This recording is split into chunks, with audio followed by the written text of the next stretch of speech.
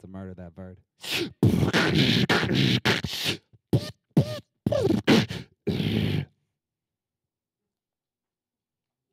That's all right. That's all right.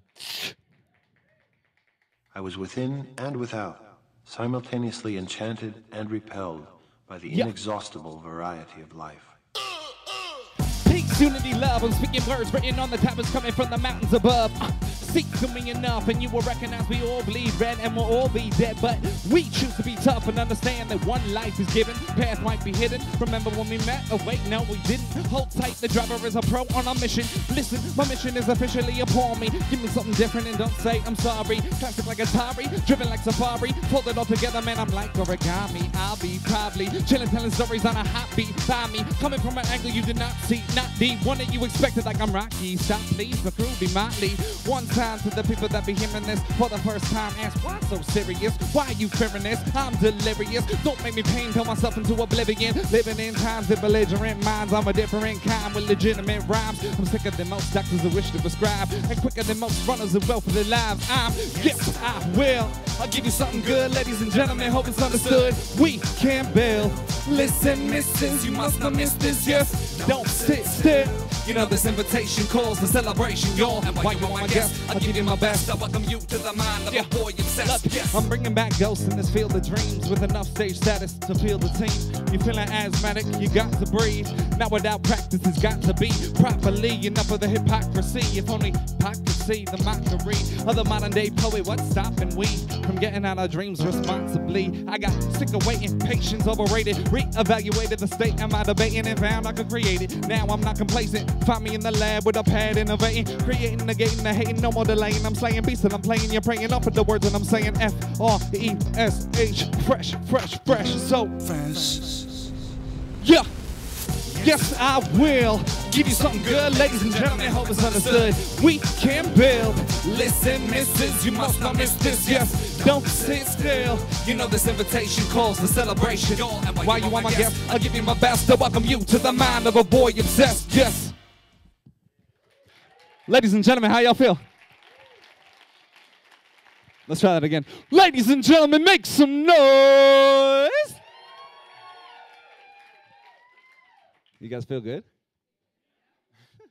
It's like really awesome to be here. So I got one more thing before my my time is up, and I wrote like a little poem about what I think the future of theater should be. And I've been writing it over the past couple of days, and I woke up at 4 o'clock in the morning yesterday, or last night, and I was like, shit, I am Jerry Maguire. And I guess, luckily, I'm not employed, so I can't be fired. So who's coming with me? But yeah, let me get into this. I wrote it down. Let me get my book.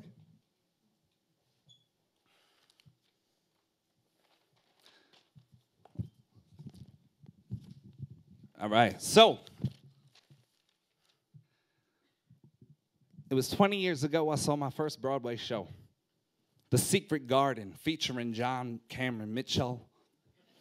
And who would have thought, or rather, who would have known that 12 years later, Mr. Mitchell would give me a car wash while sitting in the second row. And after that first show, I devoured scores day by day, memorized every lyric on the Great White Way, was entranced by the majesty, by the comedy or tragedy. I would imagine shows in my mind doing the play-by-play. And I knew my fate was sealed by the time I was 10. Didn't know how to begin, but knew I had to get in. My dreams were affected like never before. Wanted to put on a mask. I couldn't sleep no more. So I trained to be an actor, a serious actor who sings. Right. But I soon realized I also wanted to control the puppet strings. See, I'm a product of a generation of entitled, impatient, apathetic, lazy children who all feel alone.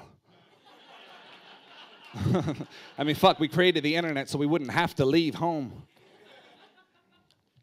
We're also brave and unafraid, and we process information differently. We combine multiple mediums from rap shows to symphonies. We see music visually and hear images implicitly. We cross genre boundaries and are prone to eccentricities. We're a generation who tweets about the skeletons in our closet as recreation. We all have a voice, so we are prone to speak with explanations and exclamations. So who am I in all this, huh? I'm not a hipster. I'm not a skater. I'm not a thug. I'm not a hater. I'm a great creator, and I love theater. So where's Broadway going, right? What's the best it can be? Well, I think embracing our new culture is a necessity. I hate to say this, eek, but Broadway is looking a lot like Vegas. Retreads of old movies are not going to save us. We need to look closer at the entertainment we're affording them. We need to get back to creating stars instead of just importing them.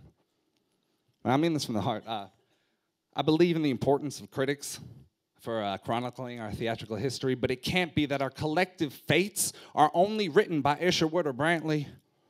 We all have a voice, and we're not afraid. Look, I mean, what critic's gonna argue with 1 million likes on Facebook?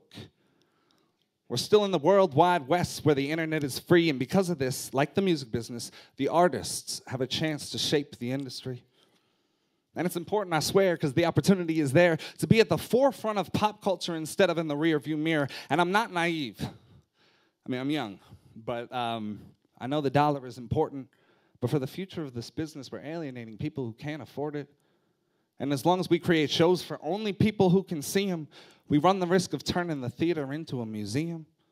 Kids today expect content for free. So I say we take our Broadway shows and nightly stream them online for a small fee.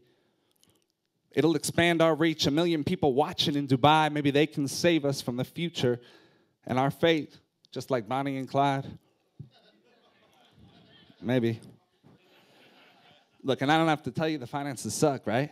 But how can we create a show that sells when the New York non-for-profit houses can't produce a musical without commercial help? It's a different world now, and I have to say that we can have people's ears before we or they have to pay. And before the purists scream out at me and cry out, fuck out of town, give me an internet tryout. Everyone's online, from 90-year-old Jewish women to toddlers. So let's get the public's opinion, huh? Before we drop $1 million. And before I get all old and my heart is hardened, I remember the boy who saw The Secret Garden. I want Broadway's reach to expand past the nation. It's my goal to tell stories that inspire my generation.